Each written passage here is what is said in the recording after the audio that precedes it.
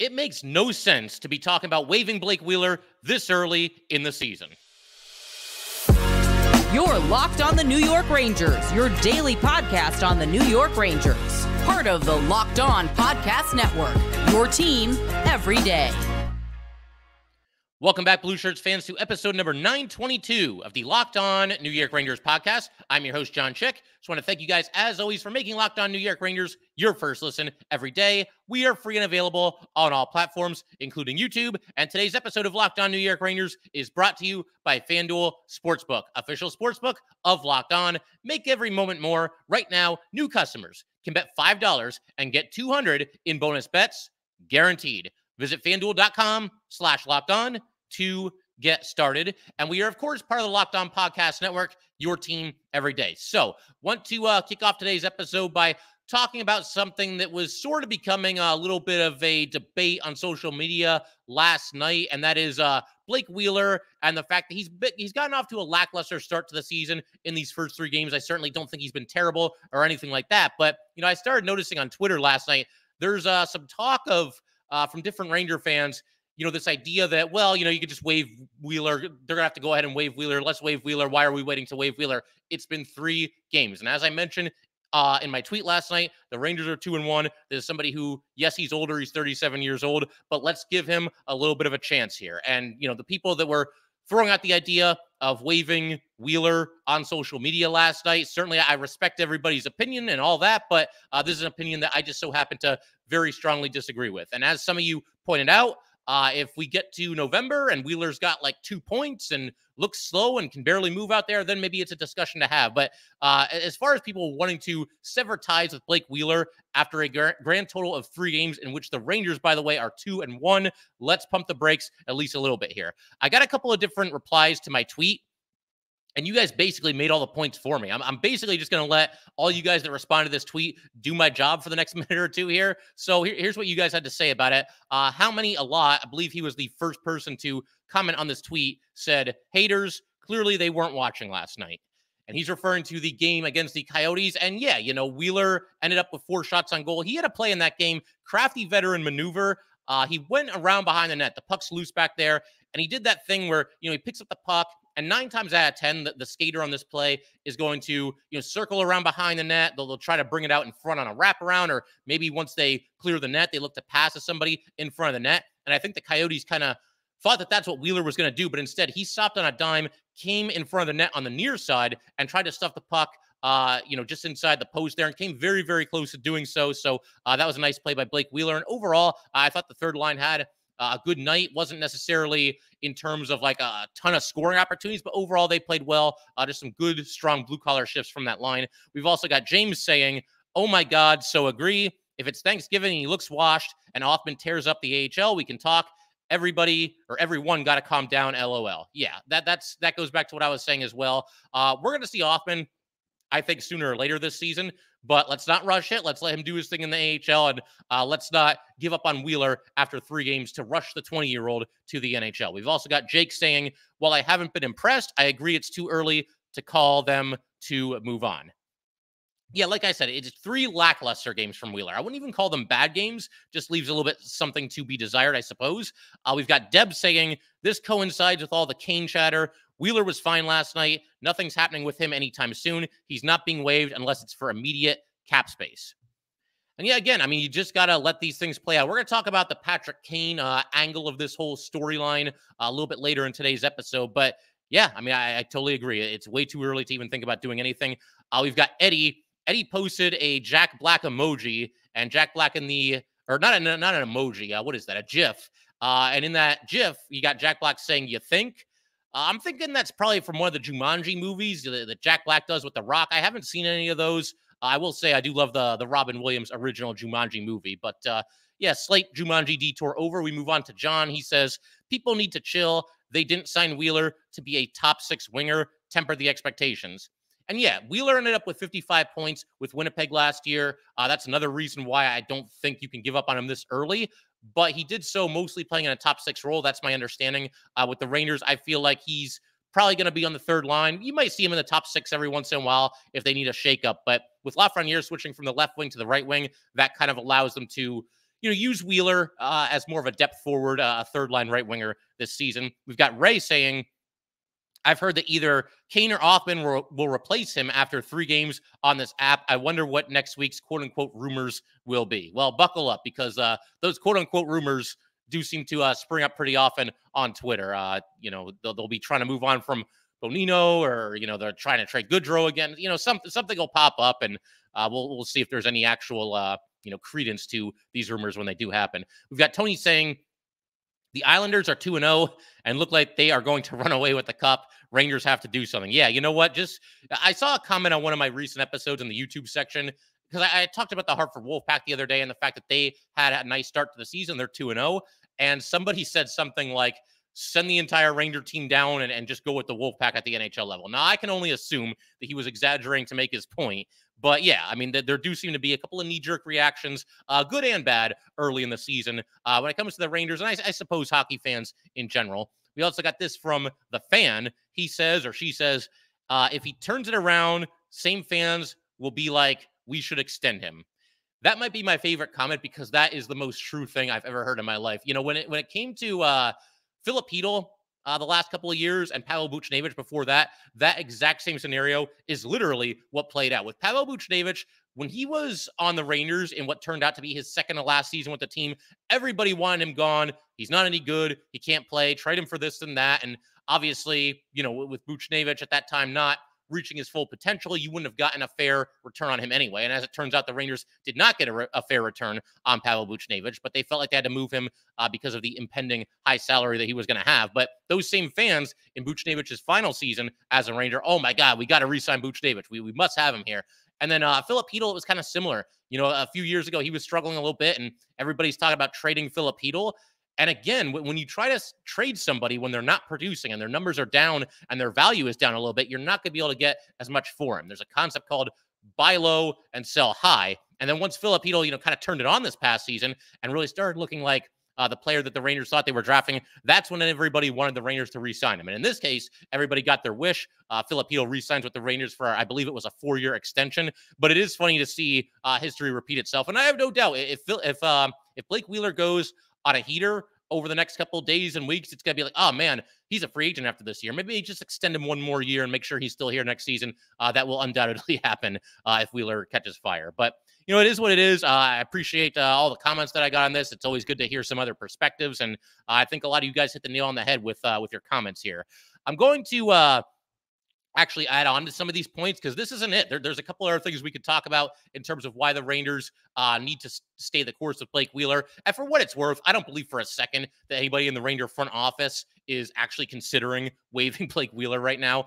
This is just kind of a reminder to stay the course. And for those of you that are a little bit down on Wheeler and what he's given the Rangers the first 3 games, some reasons to stay positive, to stay encouraged, and obviously keep your fingers crossed that at the age of 37, he's got at least one good season left in him. I'm not discounting the possibility that maybe Blake Wheeler, he is older. Maybe he just can't be the player that he used to be, or anything close to a player that he used to be. I'm not saying that's completely impossible here, but I am saying that it is impossible to make that determination after a grand total of just 3 games. And again, 3 games in which the Rangers are 2-1. It's not like he's been killing them out there. So I keep everything rolling in just a second here. I want to add on to, once again, some of the points that you guys made. Also want to take a look at the Rangers' next opponent, which is the Nashville Predators. That will be happening on Thursday night at Madison Square Garden. We're going to get to all that good stuff in just a second. But first, gotta let everybody know that today's episode of Locked On New York Rangers is brought to you by FanDuel. Snap into action this NFL season with FanDuel, America's #1 sportsbook. Right now, new customers can get $200 in bonus bets guaranteed when you place a $5 bet. That's $200 in bonus bets, win or lose. If you've been thinking about joining FanDuel, there is no better time to get in on the action. The app is so easy to use. There's a wide range of betting options, including spreads, player props, over-unders, and much more. So visit FanDuel.com/LockedOn and kick off the NFL season. FanDuel, official partner of the NFL.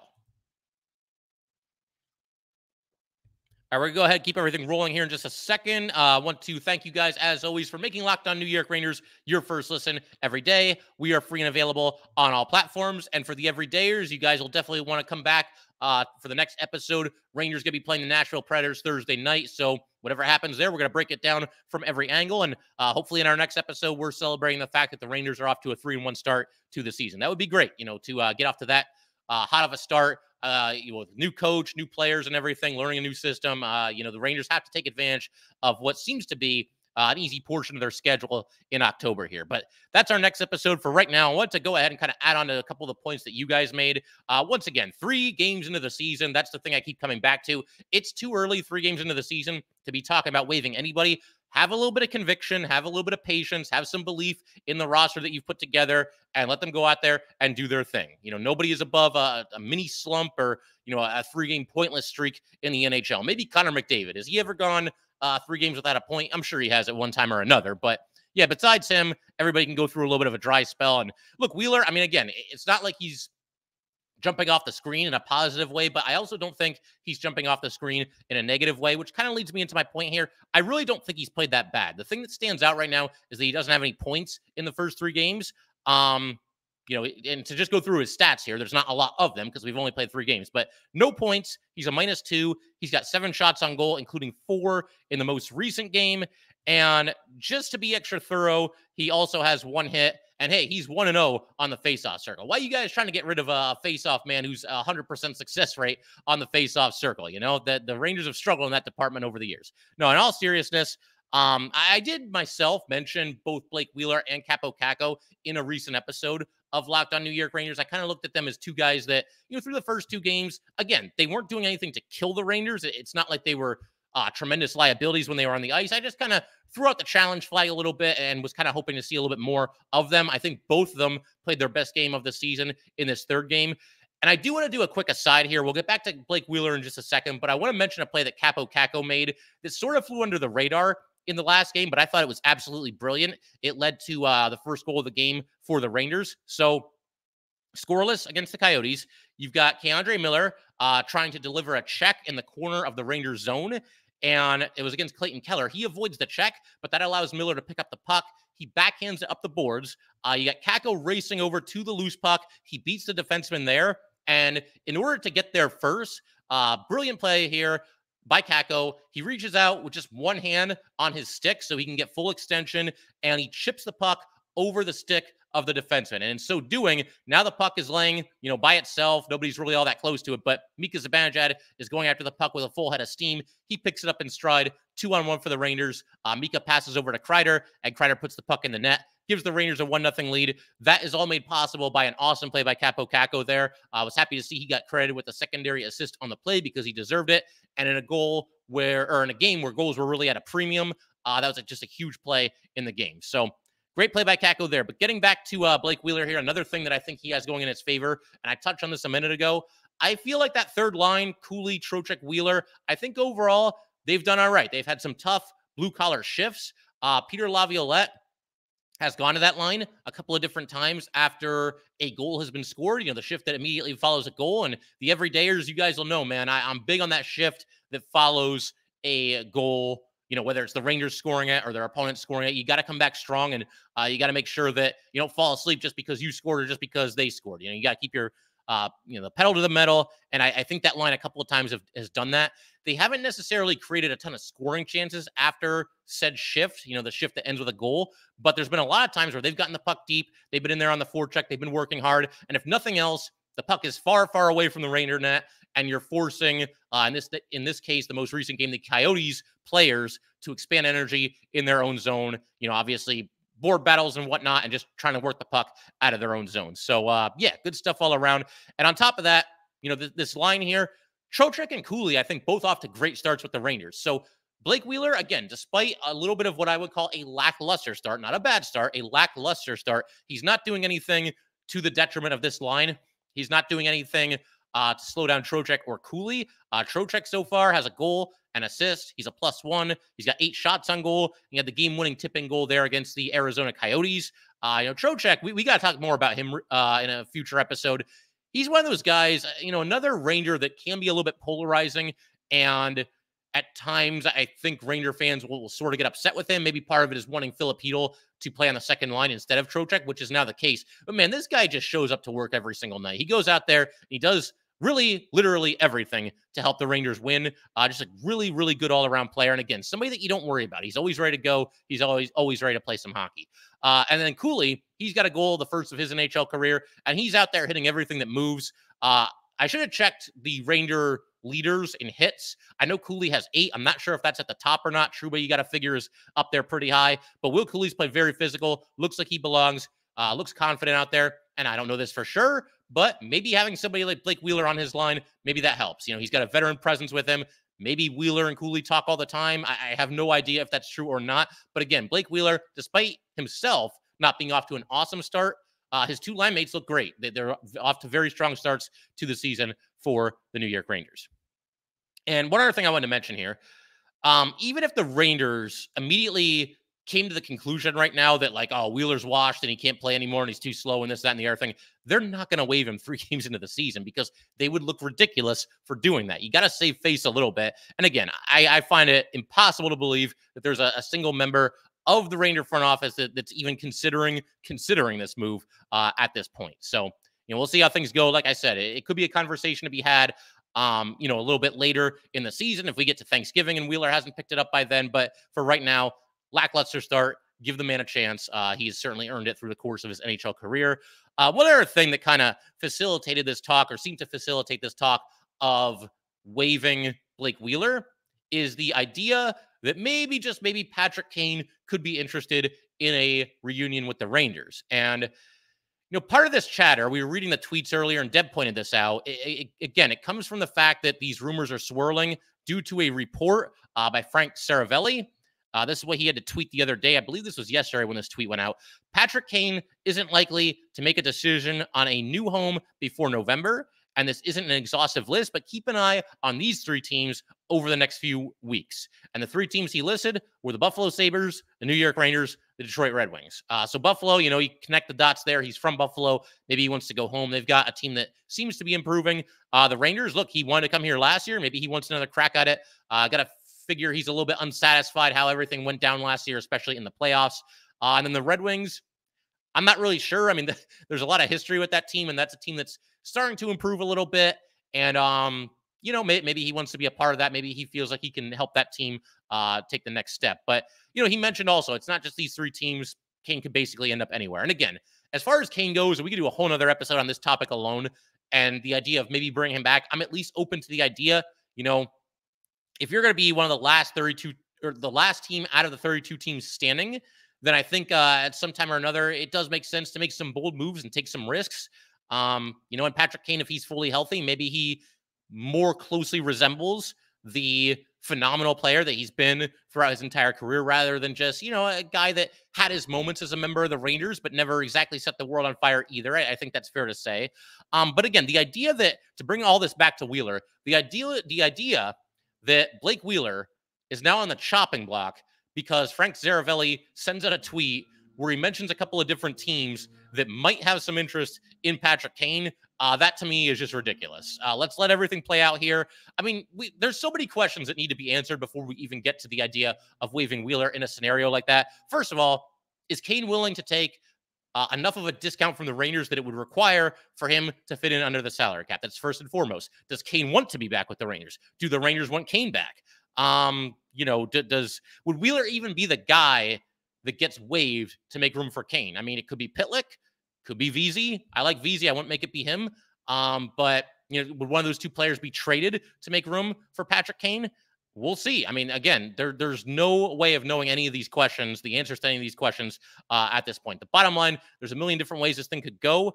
And again, just going right from, oh, maybe the Rangers could be a fit for Patrick Kane to, oh my God, waive Blake Wheeler. No, we're not doing that. That's a bridge too far. It's just a little bit ridiculous. So yeah, stay the course with Blake Wheeler. Again, I don't rule out the possibility, I mentioned this earlier, that okay, maybe he's older, maybe he just can't do it anymore. That's an option, a possibility that is at least on the table here. But let's find out. Let's let him play a handful of games with his new team, get acclimated to his new surroundings, new coaching staff, new systems, new teammates, new fan base. Let's give the man a chance. Again, as I said earlier, I think he's certainly earned it through his NHL career. One more thing I'll say about Blake Wheeler here: 55 points in 72 games last season. That alone is more than enough of a reason for me to believe that Blake Wheeler deserves more than 3 games to prove his worth here with the Rangers. And one final point.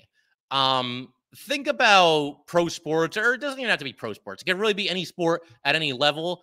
And just think who else has, during the course of playing sports in their life, had a 3-game stretch that is somewhat lackluster.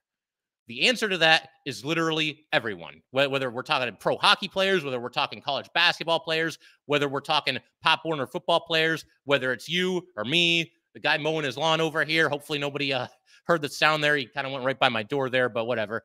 Yeah, everybody at one time or another is going to struggle at least a little bit, is going to have a couple of games that just aren't going to end up on your career highlight reel. Again, regardless of the sport, regardless of what level it's being played at. So again, the bottom line here, give the man a chance. If he continues to struggle into November, we'll cross that bridge when we get to it. But hopefully Blake Wheeler picks it up and becomes a valuable member of this Ranger team going forward. Got to keep everything rolling in just a second. I want to turn our attention to Thursday night's clash between the Nashville Predators and the New York Rangers at Madison Square Garden. We're going to get to that in just a second here. But first, got to let everybody know that today's episode of Locked On New York Rangers is brought to you by Jase Case. Everyone should be empowered to care for themselves and their loved ones during the unexpected. That is why Jase Medical offers the Jase Case. The Jase Case provides 5 life-saving antibiotics for emergency use and gives you peace of mind so that you are not just hoping that you have access to medication in an emergency. Jase Medical makes sure you have the medication in hand. Jase Medical is simple. They handle everything from the online evaluation to licensed pharmacy medication delivery and ongoing consultation and care.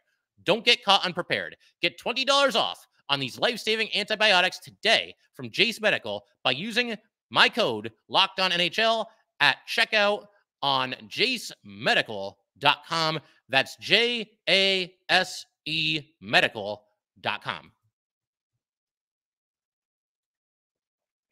All right, let's keep everything rolling here. Turn our attention to this upcoming clash with the Nashville Predators. It's Wednesday, a little bit into the afternoon here as I'm recording this, and Rangers going to be back in action Thursday night. It's one of those things. I saw somebody tweet this out earlier, and I kind of had the same reaction.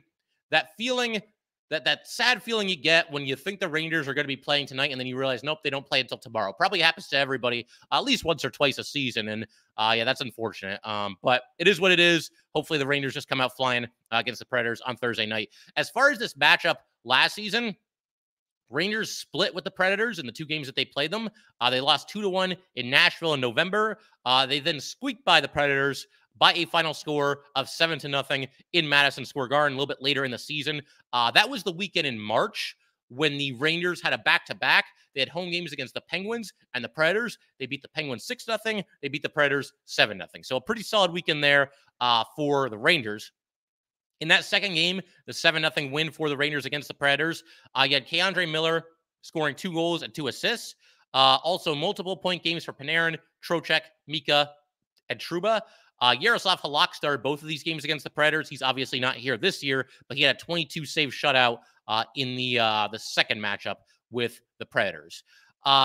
Coincidentally, I think that this might be another situation where the Rangers end up going with their backup goalie, who, of course, this year would be Jonathan Quick. And I know some Ranger fans a little bit nervous based on his recent track record, as well as, some struggles in the preseason this year. I'll say the same thing about him that I said about Blake Wheeler. Give him a chance. Okay, it is entirely possible that Jonathan Quick, once again, just can't do it anymore. But I'm hoping that in a backup role, a little bit of a lighter workload, working with Benoit Allaire, who works wonders with every goalie he comes in contact with, hopefully that all those things work to the benefit of Jonathan Quick. And the reason I think Quick might be out there for this 4th game, eyeballing the schedule, trying to figure out, like, okay, when's a good time to, sub the backup in there for a game? Obviously, opening night is going to be Igor. To me, the second game of the season, that's too early to go right to your backup. Maybe other teams that are a little bit less settled at goalie, they have kind of a timeshare or a hot hand approach or like a 1 and a 1A goalie type of situation. Maybe they would kind of alternate goalies to start the season. And I'm sure a couple teams around the league probably did that, but the Rangers should not be one of those teams. They got Igor Shesterkin, arguably the best goalie on the planet. So the backup, whoever it is going to play sporadically. So you can't have him out there for the first 2 games. I thought maybe the 3rd game, but then you realize, nope, that's the Rangers home opener. There's no way that Quick should be out there. It's not even Quick. There's no way that Igor should not be out there for the Rangers home opener. That's a privilege, and I think players really enjoy that game, and certainly Igor Shesterkin deserves to be out there for that. So we're now on to our fourth game. Rangers are at home against the Predators. Then there's a road trip right after this. I think this might be a good time for Jonathan Quick to get his first taste of Ranger action. We'll see how they look to play it, but there's the road trip coming up. You probably want your A goalie out there for as much as possible. Rangers are going to play some Western Conference teams, some late starting times there. And again, with Jonathan Quick, whether he's fallen off or not over these past couple of seasons, which obviously he has, I don't think he should be waiting 6 or 7 or 8 games to finally get in and play a little bit for the Rangers. So hopefully they can get him out there, and hopefully Quick exceeds the expectations that a lot of Ranger fans seem to have for him. It was kind of the same deal with Yaroslav Halak last year. Rough start, couple of games where he got lit up, but he hung in there and, eventually answered the bell and ended up having a pretty nice season for the Rangers. So stay the course with Jonathan Quick. Like I said with Wheeler, once again, at least give him a chance. As for this season, we know the Rangers are 2-1. The Predators enter this game with a record of 1-3. They've lost 2 in a row, including most recently a home 6-1 loss to the Edmonton Oilers. UC Saros started that game, was pulled after 2 periods. And the Predators have only scored 9 goals in their first 4 games. But honestly, that's kind of their MO. It's funny because the Predators, the players come and go, the coaches come and go, everything, changes as it does around this league. But it feels like no matter who's on this team, and there's some guys that have been there for a long time, but whoever's on this team, they basically just end up in these kind of grinded out, gritty, puck 60-minute board battle type games do the Nashville Predators. So that might be what ends up happening between the Rangers and Predators here. What's kind of interesting to me is that, for the Rangers Coyotes game, obviously low final score of just 2-1, but I felt like in that game, that was kind of a track meet. There were a lot of rushes this way and that way, and kind of some wide open hockey at times, at least in that game. And I feel like we could get a game here that might end up being the polar opposite of that. So I'll be interested in that. Can the Rangers outlast a team like the Predators? Again, kind of a gritty team and, blue collar team. Can they outlast them in a game of, low event, kind of, I don't want to say boring because that's not the right word for it. I think all hockey games are exciting. It's just an inherently exciting sport. But can they win a game where, guys aren't flying up and down the ice? It's not a track meet and you're not just trading odd man rushes back and forth the entire game. I'd like to see how the Rangers do in a game like that. They've defended well for the most part so far this season, and obviously you hope that continues here against the Nashville Predators. I'm very curious to see how this one goes. Colton Sissons has 3 goals for the Predators. He's kind of a mainstay for that team, so he's kind of leading the way for them to start the season. And yeah, as far as the prediction goes, I don't know yet who's going to start this game. If Jonathan Quick starts for the Rangers, I'll say the Rangers win 3-2. If Igor Shesterkin starts, I'll say the Rangers win 3-1. And give me Mika Zibanejad either way. Give me Mika Zibanejad for the game-winning goal for the New York Rangers. Figure we pretty much call it there for today. Definitely looking forward to this game between the Rangers and the Predators. One last note here that kind of popped up on Twitter right before I hit record, though. Nick Bonino is dealing with, okay, take a guess. It's either upper body injury or lower body injury. Because as we know, those are the only 2 injuries that exist in the world of the NHL. It's a lower body injury. Bonino is listed as day-to-day and is not practicing today. And when I say today, once again, it is Wednesday as I'm recording this. So we'll keep an eye on that. I think Bonino overall has played pretty well. Again, somebody that just understands his role and not a superstar player by any stretch, but the little things, he does a lot of them very, very well. And I think we've seen examples of that in these first couple of games here, namely on the penalty kill. But that will do it for today, guys. Once again, if you'd like to get in touch with this podcast, please send an email to LockedOnNYRangers@gmail.com. Once again, that is LockedOnNYRangers@gmail.com. Definitely give us a follow on Twitter as well, at @LO_NY_Rangers. Once again, that is at @LO_NY_Rangers. And definitely subscribe to Locked On New York Rangers YouTube channel. Definitely do that because there are some things that are YouTube exclusive. And typically when I post these episodes, 9 times out of 10, they will be available on YouTube before they're available on audio platforms. So definitely subscribe to the Locked On New York Rangers YouTube channel. And a big thanks to all of you who have already done exactly that. But yeah, that'll do it for today. Once again, thank you guys as always, and I will see you next